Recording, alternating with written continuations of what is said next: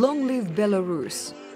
That chant wasn't ringing out in Minsk, but in Warsaw as a show of solidarity with the Belarusian opposition. It was one of several rallies held in cities around the world.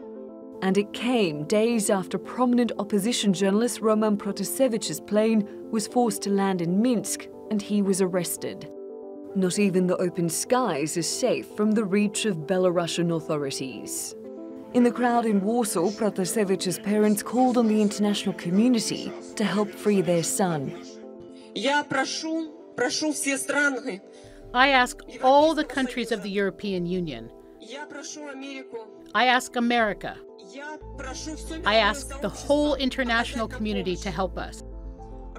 Help us free Roman. Help us free Sofia and all political prisoners. On May 23rd, the Ryanair flight from Athens to Vilnius, carrying Roman and his girlfriend Sofia, was diverted to Minsk after the Belarusian authorities claimed Hamas had made a bomb threat. European leaders called it a hijacking. A video later emerged of Protasevich appearing to confess to organising demonstrations. His family say it's clear Roman was acting under duress.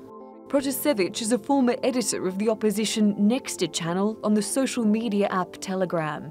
It published accounts of the mass protests that rocked Belarus after the disputed presidential election between incumbent Alexander Lukashenko and opposition candidate Svetlana Tikhanovskaya.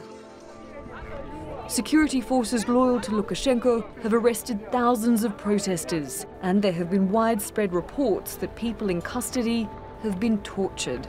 There is little room for dissent inside Belarus.